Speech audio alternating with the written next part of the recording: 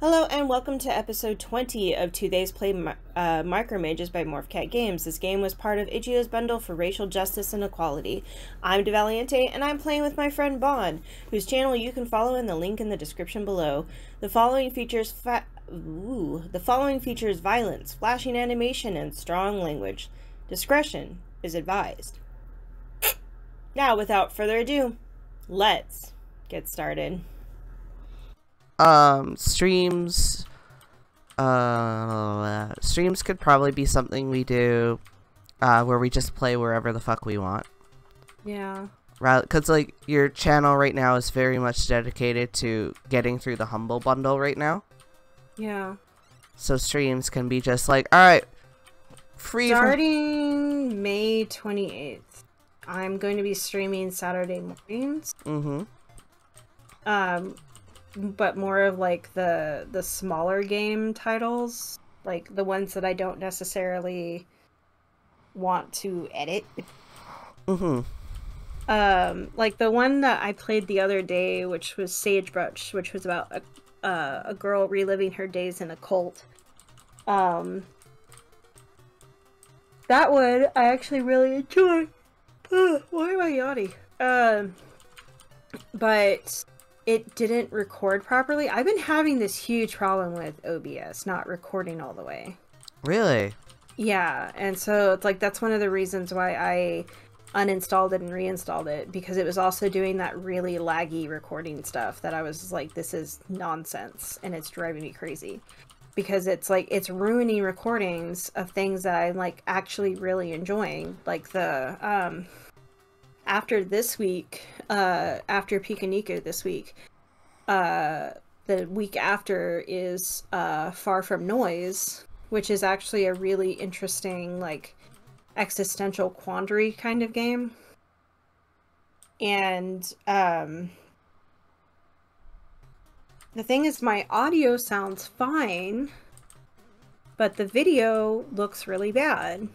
Oh, it's the same situation as that horror game? The Hollowhead, yeah. Yeah. And the thing is, like, with Hollowhead, when it was doing that, as I was editing, I didn't think twice about that. Mm-hmm. Because OpenShot did that to me a lot. Where it would, it wouldn't show me how it really was. Like, it would just be, the playback would be really choppy. Yeah. So it's like, I didn't think anything of it. I just thought that for whatever reason, the editing software was being crap. But with Far From Noise, I remembered you saying that about Hollowhead, and I'm like, okay, so it's doing this, so I gotta make sure that this isn't the video editing software and this is actually the recording itself. Mm-hmm. So I played the video, and of course, it was really laggy, and I'm like, this is nonsense. Why is it doing this? It's supposed to be the best. And, like, this is what the professionals use. Why is it being stupid? So... Well, now I'm concerned. Yeah. I'm, like, wondering if I should stop. No, so far, the Micromages ones have been fine. But and the thing is, both the Hollowhead and Far From Noise are low poly games. Oh, interesting. Maybe you have to adjust the settings on OBS for lower poly games. Yeah, it's possible. The thing is, like, with all these, like, 8-bit games that we've been playing, yeah, fine. Perfectly fine. But it's like, it's not like they're high graphics. They're... And, like, it didn't do that with, Did you watch, Wide Ocean Big Jacket? No. Okay, that one's actually cute. You might like that one. But I think I gave that one 5 stars, but that was like when I realized that I should probably reconsider how I'm rating the games. Mm-hmm. Because it's like, it didn't feel like a 5-star game, but it got 5 stars in all the categories. Ah. So I'm like, huh, I should really rethink my rating system. So I have since rethought my rating system. So, and now my reviews are a lot shorter. Which is great for me because I don't like writing the reviews anyway. That's like your least favorite part. It's not, my least favorite part is editing, but Oh. but it's writing the review that is just like, I don't like thinking about stuff that I'm done with, you know? Yeah. It's like, I've played the game, it's time to move on, but I can't. Because I have to go back and think about it and how I actually felt about the game to write a review for it. Opposite of me and The Last of Us. Yeah. I'm just like, I'm gonna think about this constantly. Yeah. And I'm gonna be happy when I think about the first game, and I'm gonna be so mad when I think about the second one. Yeah. Yeah. Well, I think, like, I have that mindset because I have so many games to get through. And I'm just like, I can't devote any more time to this. And I'm just like, I need to do something else with my life, please.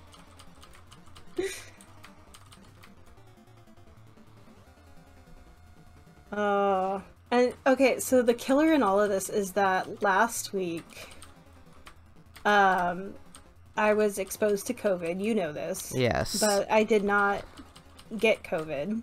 Good. Which was great. However, I had canceled on all my clients saying, hey, I've been exposed to COVID. I don't feel comfortable seeing people in person. So I'm just going to keep my distance. And what really sucked is I didn't get paid that week. Yeah. But I was like, you know what? I'm going to do something productive with this. Oh my god. Yay! Fucking finally. Now we're in the second tower with no lag. Wait, what was the code? 64? I didn't see it. I'll see it when I edit, and I'll write it down. Yeah. But yeah, I took the time, like, I took the week, and I was like, you know what, I'm gonna be productive. I'm gonna make it a big recording week. I'm just gonna have fun. And do you want to know what I did? Nothing? I played Minecraft for like 14 hours every single day. Listen, you need to relax. Yeah. So, yeah, that's what I did with my life. So, I have Margot's mansion on our Minecraft world. And then, feel like I went, yeah, and I couldn't get onto Realms at all for like the first couple of days of the week. Like, Realms would just not load for me, so I couldn't even access our world. Oh, weird. To get into it. So I started a completely new single player world. And, bye.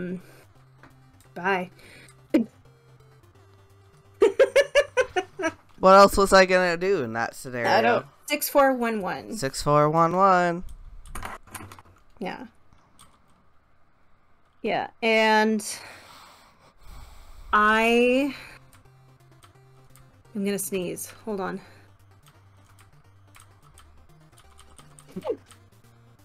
Sorry. You see that? Yeah. No, I was sneezing. I died and my body fell into the feather and I came back to life. Oh my god. Maybe that's what happened with the fairy. Yeah. Yeah. So, yeah,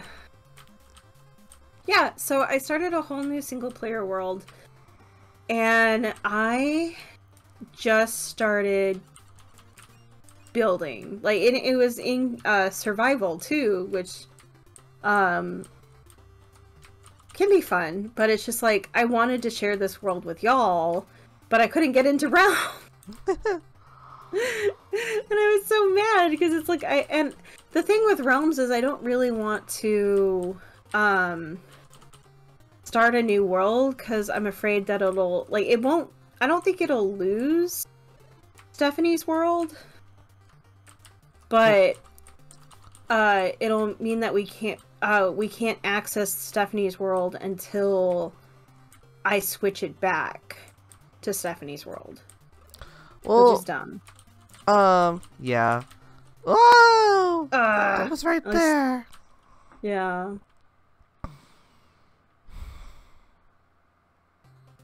But yeah, I feel like maybe we're getting a little tired of this world anyway. Or at least I am. I just haven't played. Yeah, and I know EB's been playing Inquisition. Oh, yeah. Yeah, like hardcore. Like, she was off yesterday. And like every 5 minutes I would see Evie's playing Inquisition. She's playing an Inquisitor version of her Warden from Origins. Oh. I have 7 views on episode 5 of Pikuniku. Woo! Yeah, I'm so happy. I'm glad those are getting more traction. Because, yeah, probably because Pikuniku is like a more popular game. Well, then people can start watching the other ones. Whee! Yeah. Except some of them I probably need to redo down the line because my audio is nuts. I have to say, even with Pikuniku, your audio is very quiet. I have to turn my iPad volume all the way up to max. Yeah, I don't know how to fix that because in OBS, it's all the way up. It must be, I guess it's related to the mic. I don't know if I did Pikuniku with the snowball. I don't remember when I got the snowball. Oh, I didn't know you. I know you were talking about it. Last time we recorded, you were talking about it. I'm on it right now. Oh. Do you have it on a mount, by the way? Yeah, it's on a mount. Okay, good. Yeah, yeah. Well, actually, it's on this little stand. It's not on a thing that I move it back and forth. But I don't think I had Pikuniku, or I don't think I had the snowball when I was recording Pikuniku. Well, I mean, I think you just started recording Pikuniku, the day after or something like that. We recorded for almost, how many hours did we do?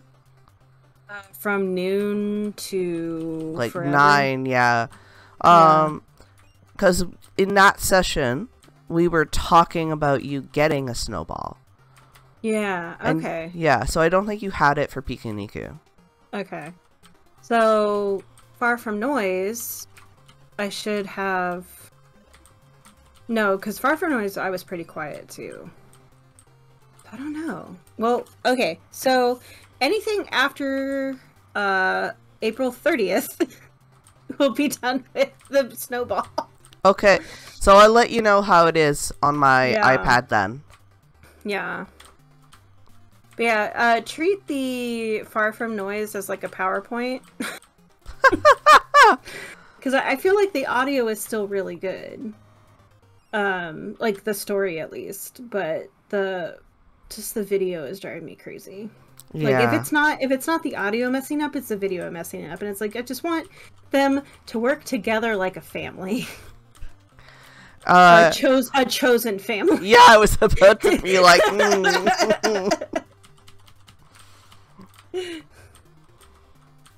Cause yeah, actually, this is really funny. Well, in a terrible way. So. At the family dinner, my brother and I were talking about how to deal with, oh my god, so unfair. We were just talking, and then at some point I just got tired of the topic or something like that. So I was like, hey, so why do you have one earring in one ear? What's that about? Because he had it in high school. And then he hadn't had it as an adult, so I was like, "Oh, I wonder what's changed." And he just continued on, and he's like, you know what my favorite quote from Ayn Rand?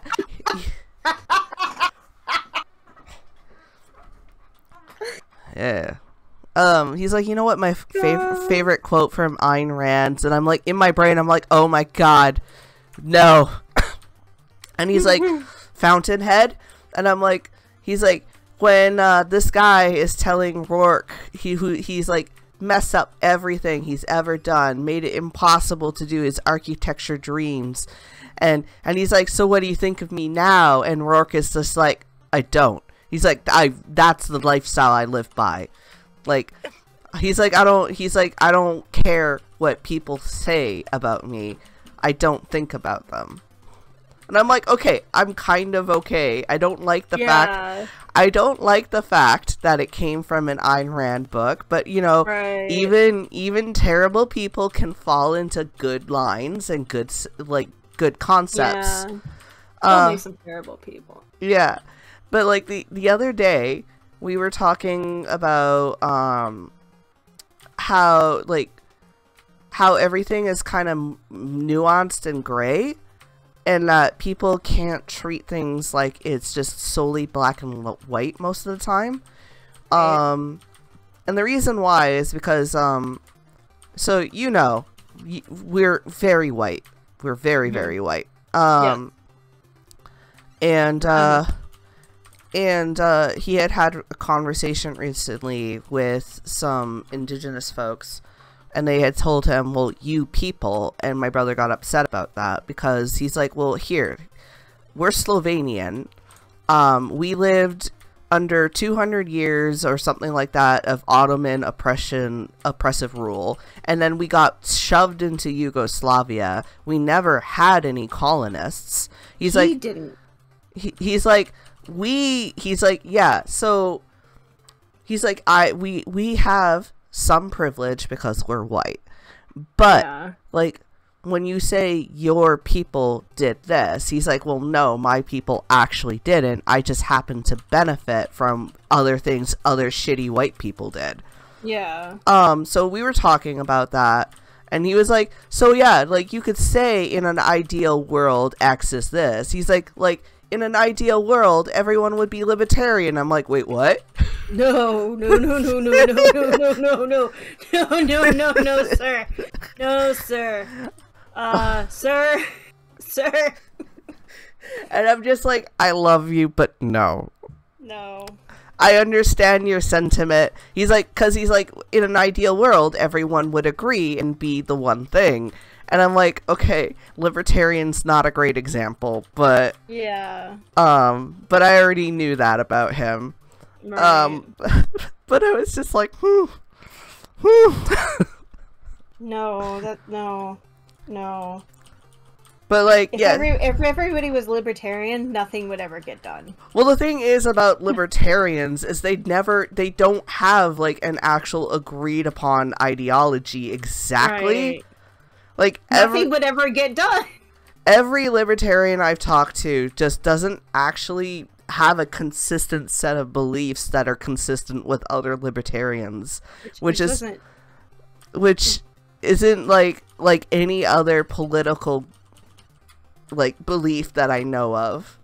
Right. Like if you ask a socialist like what is their political stance, most socialists will give you approximately the same answer, but maybe different interpretations of how to get that. But I've never heard a libertarian give an answer that's consistent with other libertarians. Right. So yeah. But anyways, I was just like,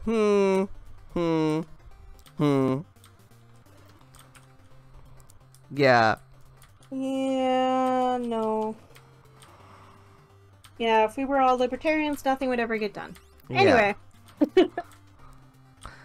But the earring was a really sweet thing though. The earring is actually his engagement ring from his fiance. Aww. Because so he's part of search and rescue. Okay. And he also does a lot of other like hands-on work. Like he's always like fiddling with things technically. So she knows that he would always have to be taking his ring off, or it would be getting or losing it, or it getting filthy, that kind of thing. Mm-hmm. So she instead like thought, why don't we do an earring for you? That's something you can keep on in everything you do. Yeah. And he was down with it, and I think it's really sweet. That is really sweet. Yeah.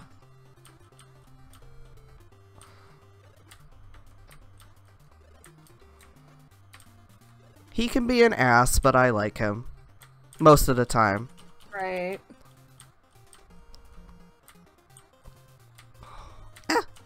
Libertarians. I know. Listen, I know. I understand. That was my reaction too. I am like, and this is why, like, I love you, but also there's an entire video game series dedicated to why none of that works. Is that, which one is that? BioShock. Oh no, well, BioShock wasn't libertarian. It was still about Ayn Rand. Is Ayn Rand? Yeah. Ayn Rand, yeah, and she is it Ayn Rand? Ayn Rand, yeah, and she was an objectivist, because her philosophy was objectivism. Devil's Advocate, the movie. Yeah. Okay. Yeah. And man, so BioShock 1 was fantastic. It really took her philosophy and showed you the absolute worst aspects of it. It's You're not supposed to run under those. I don't know, man. I really like goblins. So yeah, it really took that philosophy and like, oops, turned it on its head and was like, okay, in an ideal world, that's, you know, her philosophy is this, but this is not ideal. This is what it would look like in more realistically when it devolves. And what was great is that, in BioShock Infinite, they kind of turned that on their head, where it took another kind of philosophical standing and belief, like a religious belief, and was like, okay, well, here are the problems with that. So, like, BioShock 1 and 2 are really meant to be like mirrors. Not 1 and 2. BioShock 1 and Infinite are supposed to be like mirrors of each other. Okay. I never played 2, so that I don't know. I liked 2. I don't know if it gets as much into the philosophy of it. Yeah, there's something that it really kind of opened something in my brain. Mm-hmm. And at one point in time when I was to be like, I'm going to be a blogger, and that didn't pan out because writing is hard. But says the person trying to do a short story a week. Anyway, BioShock tends to go easy on its female villains. Well, that's interesting, because in 1 and 2, sorry, 1 and Infinite, it doesn't really have a female villain per se. Right. Well, there's the, I wouldn't say that the leader of the Vox Populi is a villain so much as she's an antagonist. Yeah. But in 2, they have the main villain is a woman. I can't remember her name. She's a doctor of some kind, and her daughter, Eleanor, is like the big sister. Yeah, she's so cool. But it gives you the option to be lenient after all of the shit that this woman did. Mm-hmm. 1 and 2 don't give you that option with the other villains. Yeah, well, it's actually really oh yeah, because Atlas you have to fight. Yeah. For a minute I was thinking of like the dude you kill with a golf club, but I'm like, oh yeah, well you didn't have a choice there. That was like literally built into you. Would you kindly? Oh god, that that whole line. Yeah, it's interesting. Especially since BioShock 2 is the only one not written by the original creator.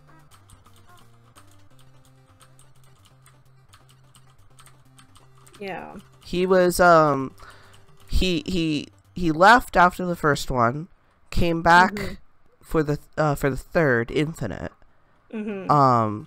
So like there is a divide. Like there are some, like I have some friends who are like hardcore BioShock. What the? Wow, okay. I have totally missed that. I'm sorry. That's okay. I just sped across into the goblin. You're just goblins are just magnet to you. Right now, yeah. Yeah. So yeah. Oh. Well then. Yeah, I have a friend who's like hardcore BioShock fan. Hates the second game. Because apparently it confuses a lot of the lore of the first game, and also doesn't have the same vibe and feel, which it doesn't. Yeah. Which, you know, like, if you liked BioShock for like a very particular reason, then yeah, I can see why they didn't like it. I liked BioShock because it was underwater. I liked it because it shit on Ayn Rand. Yeah. Yeah. So, I like BioShock is like the first game was actually incredible as far as like the story went. And then the second one, we got the Big Sister, which I'm like completely here for. But it falls under that sequel trap, or like the trope of sequels to like you always have to have the girl version of something. And the girl version of the Big Daddy is the Big Sister, because you can't really say Big Mama. I mean, you can say Big Mama, but then it wouldn't be hot. You know? I mean, there are some people out there who want a sugar mama. Listen, yeah, like, give me Big Mama. Give me this big submarine woman that's gonna come fucking kill me. With whale sounds. With whale sounds. Like, I am here for it. Where is my Big Mama? But, like, we got Lady Dimitrescu. Why can't we not have Big Mama? Oh my god. Yeah. Honestly, that was I haven't played Resident Evil, but I watched Markiplier play it. I watched Manga Minx play it. Honestly, everything outside of Lady Dimitrescu is kind of like, eh. Yeah. Like, the greatest part was her castle, and then everything after that was like, okay, we're done. Right. It's like, well, like, you got introduced, you go into the castle, the vampires are having, like, some kind of weird-ass meeting, and Lady Dimitrescu is there, and you just... You're killing me, Vaughn. But, yeah, she's there, and then there's other characters and you're like, all of the, like, all of the fan stuff, like, and all of that, there's no, you don't know these people's name. And you don't... How did you open a chest dead? I feel like it opened just to spite you, you know? I worked really hard for it, okay, Taryn? Yeah. And, like, literally nobody cares about any of the other, I will say this. I actually like the dude, the little brother who, like, controls the Lycan. Right. I like his personality. I like his dialogue. I still think his boss fight and his like whole level is kind of terrible. Yeah. No, I'm gonna be real. When I watch Let's Plays, I'm not watching what's going on the screen. I'm just listening to people tell me what's happening. Oh yeah, I do that a lot too. Which is what I'm kind of hoping that people do with Far From Noise. They just listen to me tell a story. I'm gonna watch. I'm gonna watch to spite you. Yeah. Don't pay attention to the characters on the screen that are moving like slideshows in a PowerPoint presentation. You're like, hi, I didn't actually play Farpoint so much as I made a PowerPoint. Yeah. Far From Noise, as so much as made a slideshow for you. Yeah. Okay, so here are the highlights of what happened during Far From Noise. Yeah. But yeah, I don't really watch most of the time, to be honest. Yeah. It's something nice to listen to, and then I'm usually talking with friends. Right. It's just kind of soothing. I just found a group of people playing Stardew. Mm-hmm. And it is so relaxing to hear them play Stardew. Ah. Yeah, and they're playing like the expanded mod, which I want to play so badly. Because like there's new romance options and Krobos? I mean, it's not I know Krobos is there, and I don't know if it's a romance for sure, but I know they wouldn't have changed the fact that he can move in with you. Well, before, it's just like you're really good friends. Yeah. They were roommates. They were roommates. Stop running into Bones, Vaughn. Apparently, I am just done for the day, I guess. Because I am just... This is son of the death counter, for sure. Yeah. Also, it doesn't help that it's ice. Yeah, So, here's the thing. In about 5 minutes, we'll be at the end of episode 20. Woo!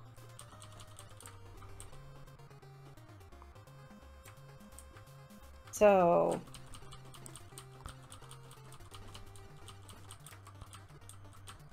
do you want to continue with that? I don't know. I don't know, man. It is fun. Oh my god. Oh my god. All right, let's give it a minute. Okay. So, let's think about this. You could always let the fans vote. How about this? If anyone's watching Micromages and they get to this point, or you're watching back after we've gained more followers, right? If you guys want us to return to Micromages, we will do that. Otherwise, I think we could end it here. Right. Because it's mostly more of the same. Yeah, it really is. So, how's that? Yeah, and that gives us a good round number. My thing... 20. Yeah, 20 is a good round number. The 20th episode will come out July 17th. Ooh. Which is in the middle of July. I could always start playing another game to record. Yeah. Well, the thing is, there are other games in the bundle to play. Yeah, exactly. We can still continue to record. Yeah, so let me pull up my list. Oh no, that's my Steam games, because I started making a tracker for my Steam games, because I have like 500 of those too. Mm-hmm. So do you want me to end the recording here? Yeah, let's go ahead and do that, and then you and I will talk about stuff off camera. Okay, bye! Thank you for joining us for the last episode of Micromages by Morphcat Games. Well, the last episode for now.